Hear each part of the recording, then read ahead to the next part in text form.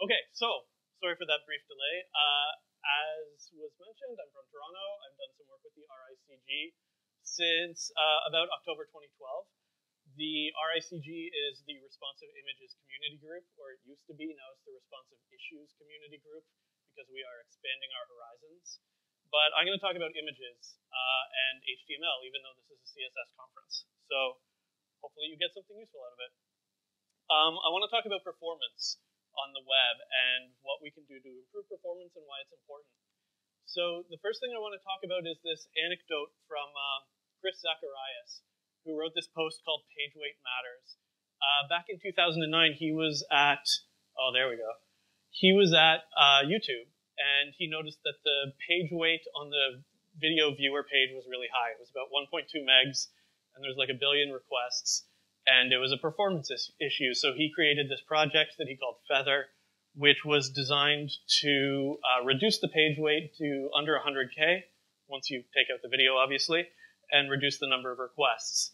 So he did this, and what he found was this really perplexing result, which was that the page load time, the average load time of the page went way up instead of way down, which is super counterintuitive.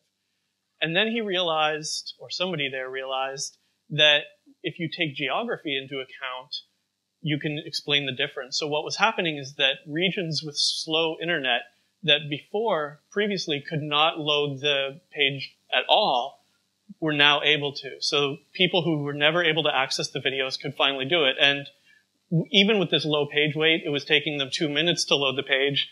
But before, it would have taken over 20, so they just never bothered. So just by improving performance, they were able to open up their market to this whole new audience, which I think is really powerful. And when you frame it in terms of making your stuff available to new users, it can be a little more interesting than just looking at stats about bounce rate and stuff like that, although those are interesting too.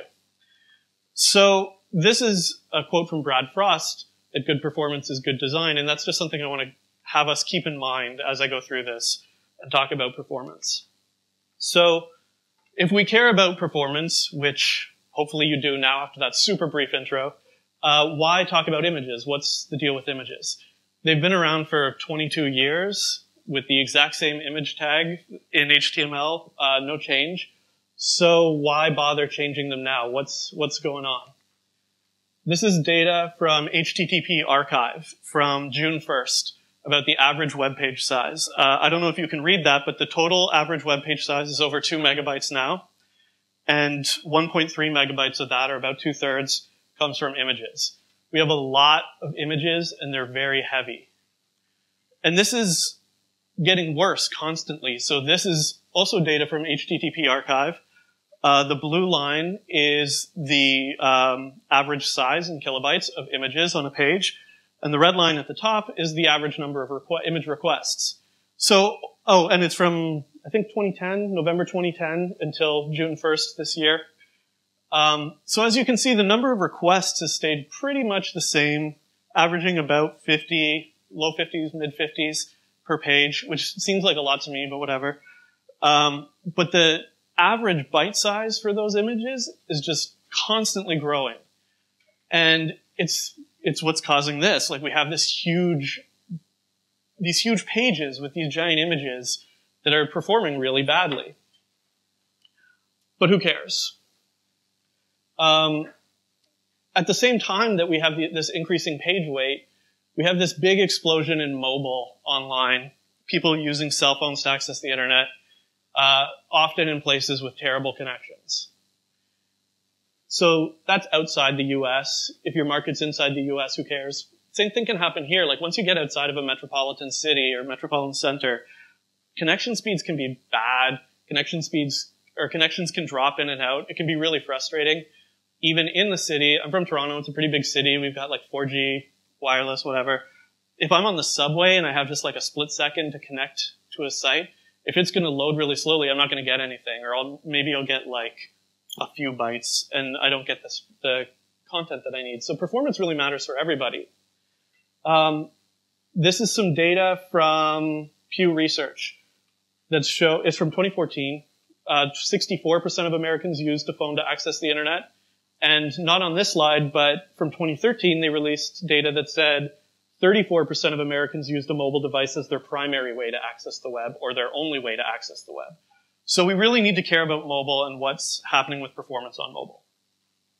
And although mobile is a convenient category, it's not a single target, right? This is an illustration from OpenSignal about Android fragmentation, showing over 18,000 Android devices that had been released as of August 2014.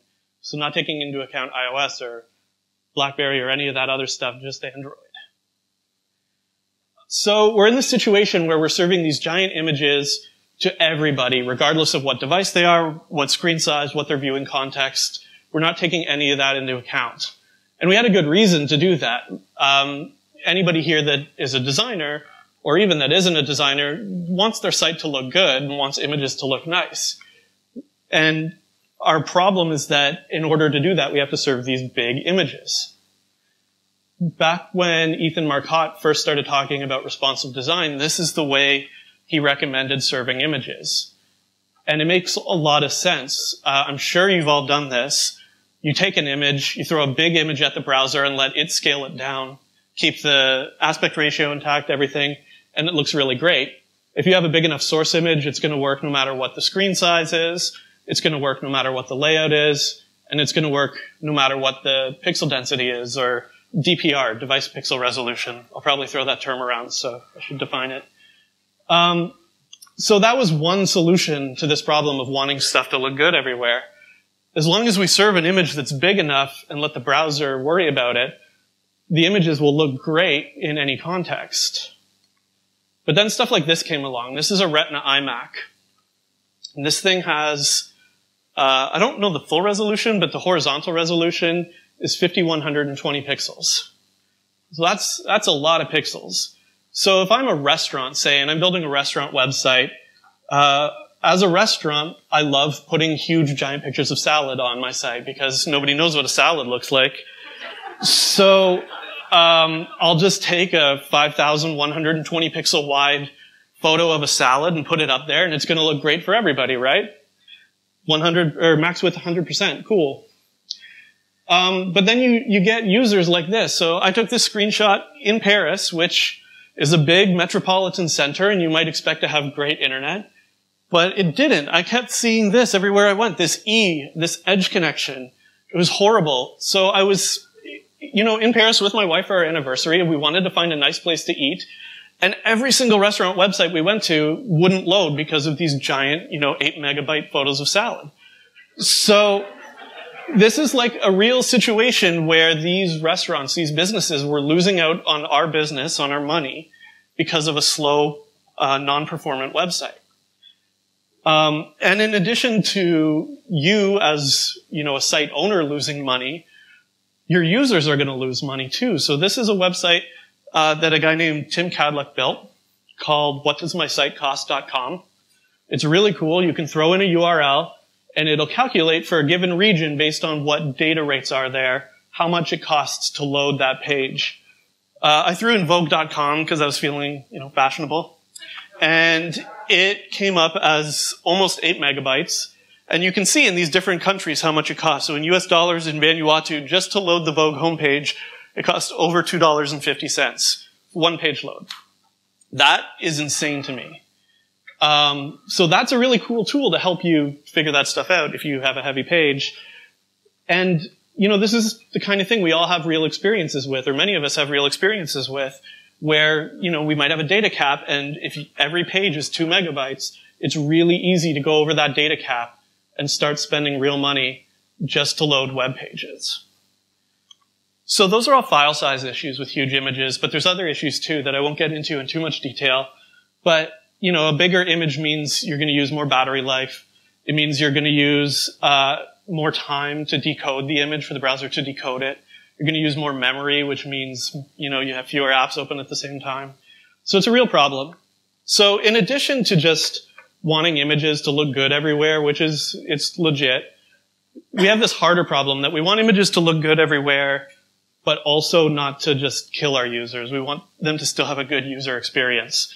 So that's where responsive images come in. So this was our solution before. for our initial problem, serve one big image and let the browser scale it. This is a better solution that can hopefully help us solve the other problem. Serve an appropriate image to each user. And this goes in line with this whole philosophy of responsive design as a whole, right? So serving an appropriate look and feel to every user, now we'll serve an appropriate image to every user. And so let's define what appropriate means. There's going to be a bunch of use cases that I want to look at. So the first three are ones I talked about, different screen sizes, different layouts, different DPR, or pixel density. Another one is image type, MIME type, or file type. So some browsers, Chrome and Opera, for example, support WebP, which is an image format that at the same subjective quality will have much smaller file sizes than JPEGs. So if a browser supports WebP, it makes a lot of sense to want to serve a WebP to that browser because you're cutting down on the number of bytes, saving memory, all that stuff. And then the last use case is called art direction.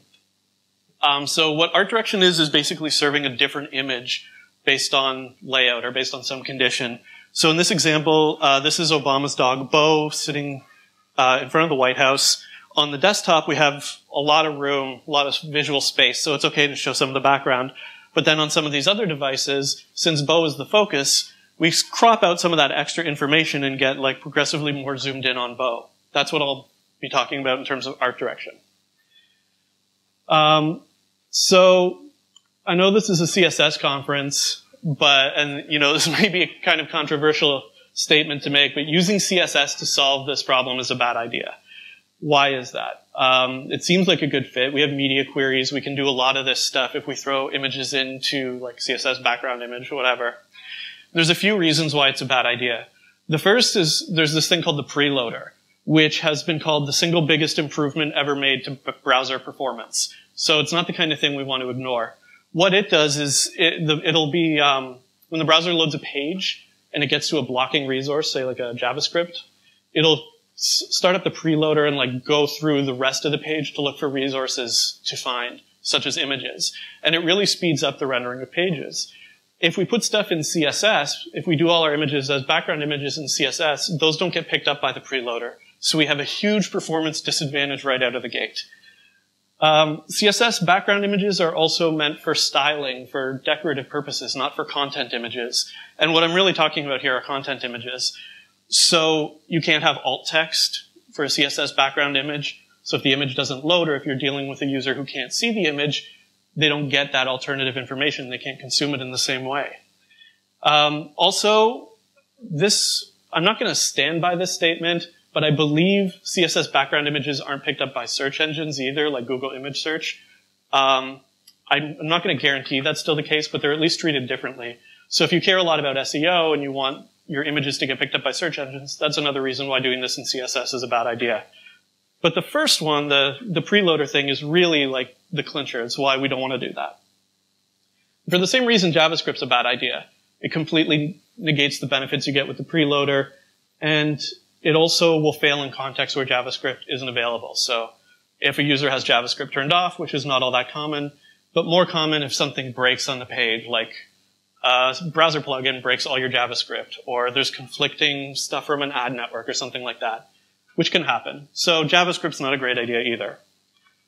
So a bunch of smart people realized all this and decided we should come up with a markup solution, build this into our HTML, and they came up with this responsive images specification. The URL's here. I'm going to go through the markup, but I recommend you take a look at it. It's fairly comprehensible as far as standards go. It is still a standard and kind of not written for the average developer, but it's not bad. So let's talk about markup. So the first thing I want to talk about is resolution switching. So providing different images in the context where users have screens of different resolutions. So this might be something like delivering a different image to an iPhone 3 than an iPhone 6, which has a Retina screen. It's more dense pixels. So this is an image element. You start with a source and an alt, and that's what we've been using for 20 years. And this is how you would do it as a responsive image. So you start with your basic image stuff, your same attributes as before, your source and your alt. But now you have this new attribute called source set. And what it is a comma-separated list of different image files that the browser can choose from. And beside each one, you give this X descriptor, it's called, where you say what density, what pixel density it's targeting. So in this example, wolf600.jpg would be served to most people with like a normal 1x display. So most laptops, some older phones.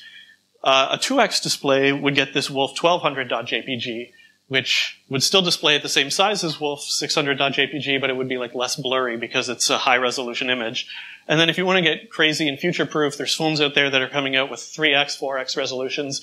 You could start doing that. And there's some older devices that have sub 1x resolution, so you can even provide like a 0.5x if you want. One thing that's important to remember with source set is that these are suggestions you're making to the browser. You're saying, I've created these files. I think that they should be used in this context, but it's up to the browser to determine which one to pick. And I'll come back to that a little bit later. So now that you have all this responsive junk in here, you could probably change your source so you're not serving the big giant 4800 pixel version to everybody. And in older browsers that don't support source set, they can just get this kind of like middle of the road 1x 600.jpg. So you end up with this situation where browsers that support responsive images get to choose what's most appropriate based on the user's viewing context. And browsers that don't will just fall back to the old source attribute and display that. So let's talk about viewport switching, or switching which image you're delivering based on the size of the viewport or size of the window. Again, you start with a normal image element.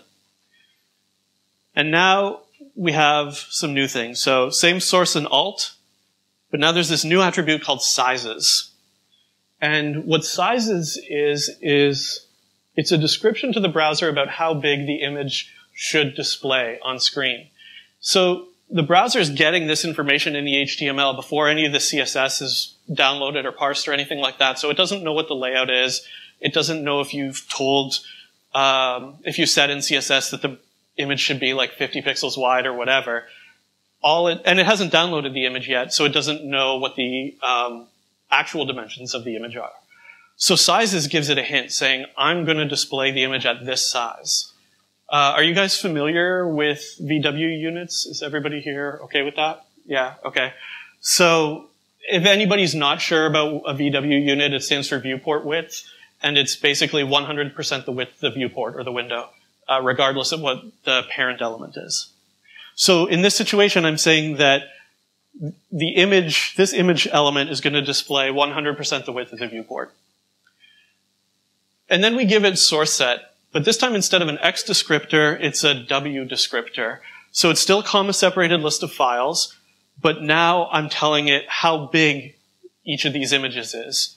So wolf300.jpg is 300 pixels wide. Wolf600.jpg is 600 pixels wide.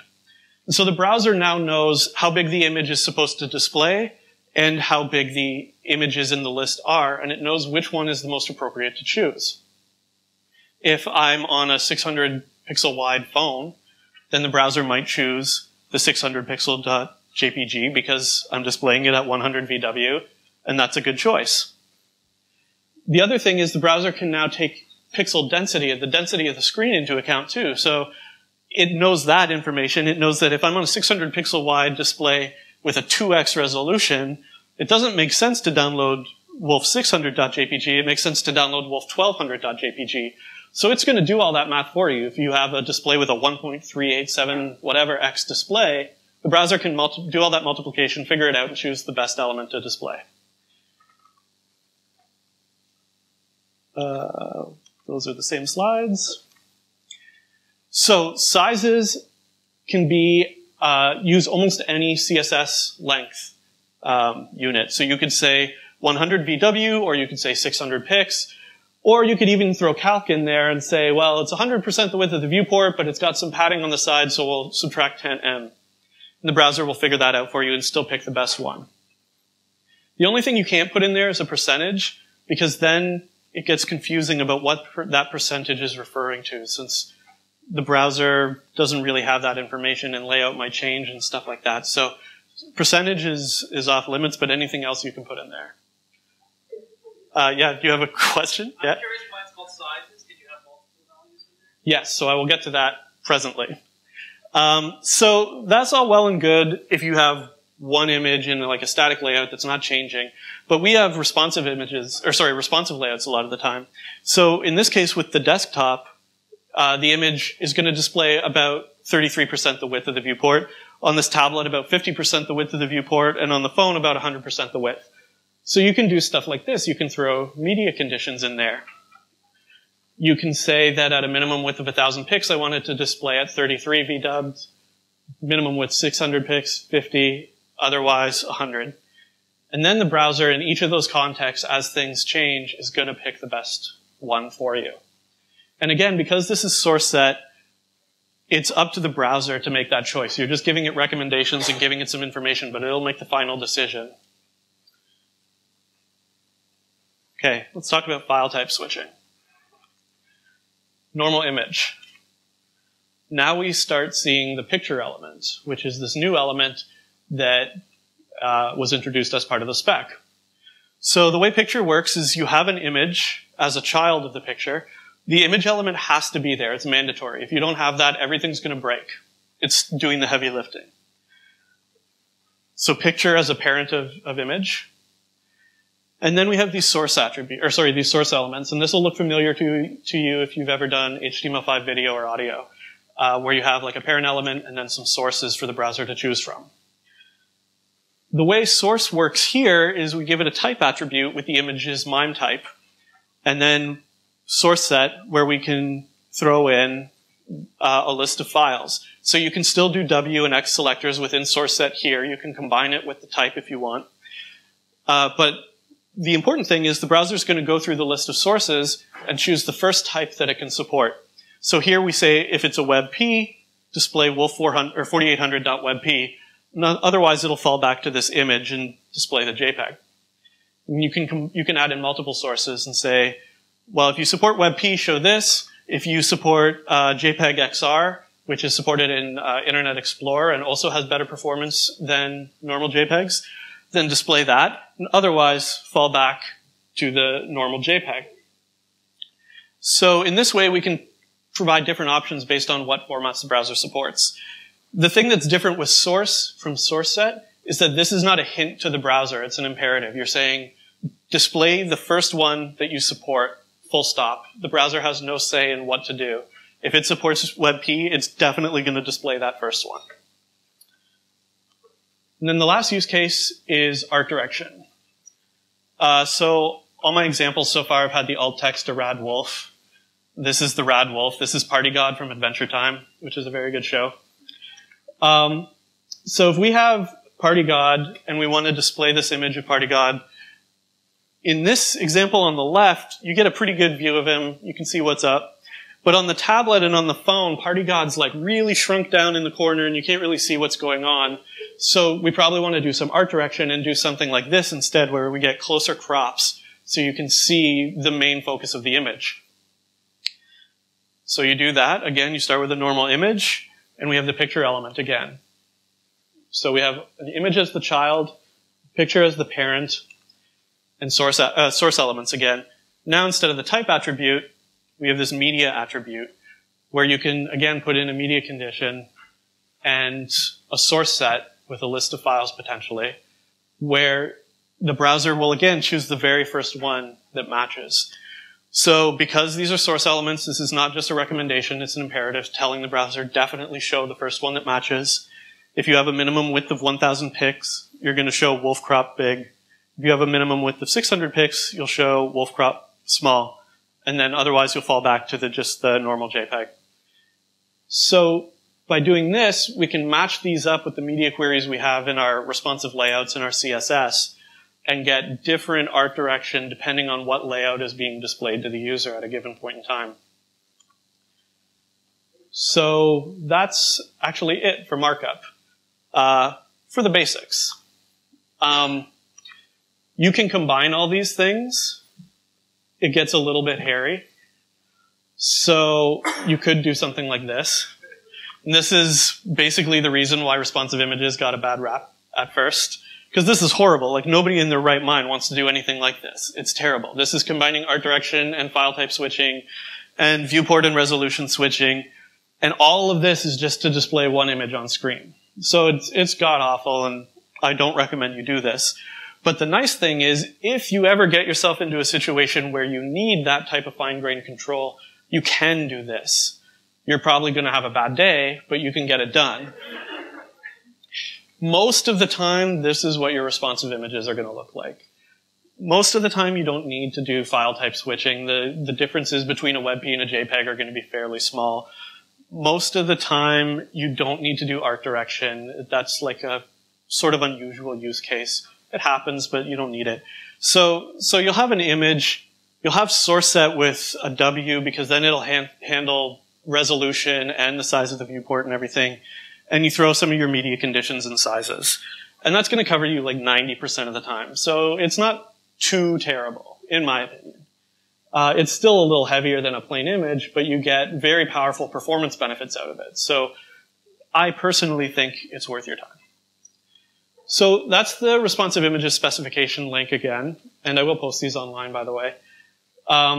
As I said, that was just sort of the basic syntax. So if you want to get into more weird, bizarre use cases, there's this great article that just came out this week called When Responsive Images Get Ugly by Taylor Hunt. And he talks about things like how displaying an animated GIF on an e-ink display might not be a great idea because of refresh rates and stuff, so what to do in situations like that. It gets into sort of like more real practical edge cases, which are very interesting. So I recommend this article a lot. So the spec's out, and you can use this now. There's actually support in browsers, which is exciting, because most of the time when I give this talk, that's not the case. So in Firefox, as of version 38, you can use source set and sizes and picture. In Chrome and Opera, as of Chrome 34 and 21, source set and sizes. And as of Chrome 38 and Opera 25, you can use picture.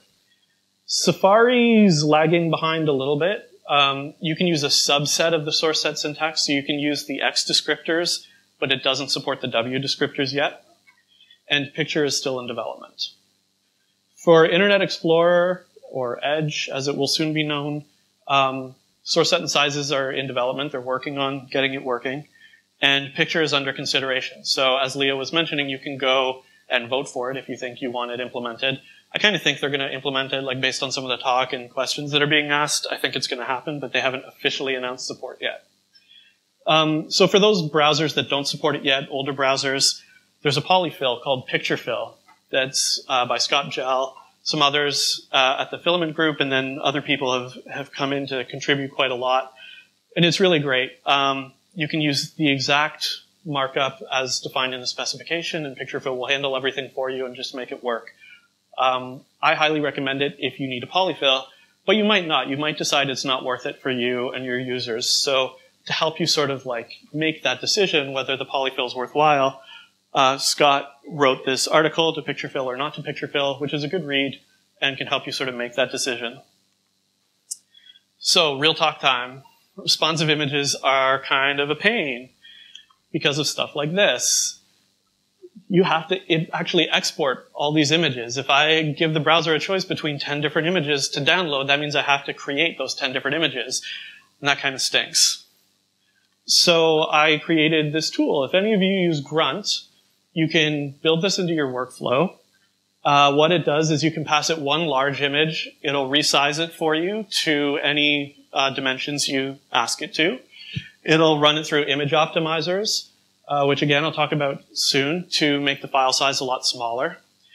If you have an SVG, it'll rasterize the SVG to ping so that you can throw it in for older browsers that don't support SVG.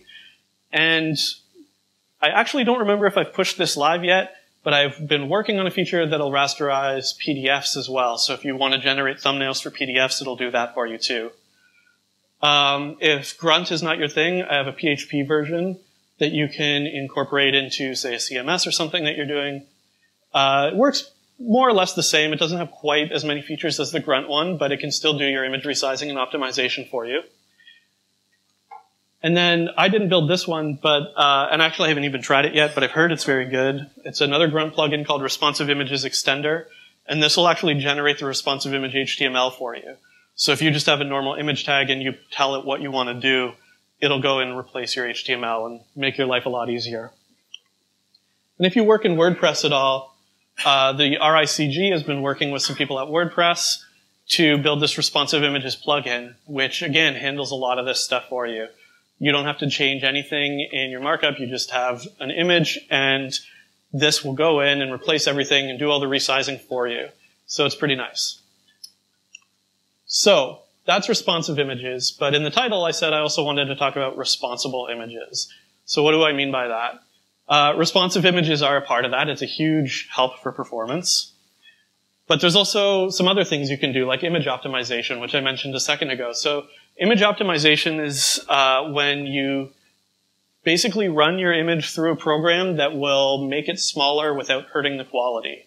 It'll losslessly optimize it. So it might do things like strip metadata or change the encoding or something like that, but it can have a huge effect on the size of your images. It can really cut down the file size. There's a bunch of different tools out there that do it. These are some that I like. So ImageOptim and ImageOptim are not the same, despite the very similar names.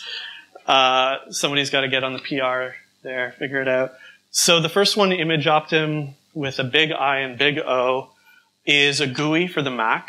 It works really well. If you run a lot of images through it, it'll make your fans spin up like crazy, and you can like heat your house with it. But it works really well. ImageOptim with the underscore and no caps is a command line thing that works on Linux and Mac and I think Windows, but don't quote me on that. That does basically the same thing, but you can call it from the command line.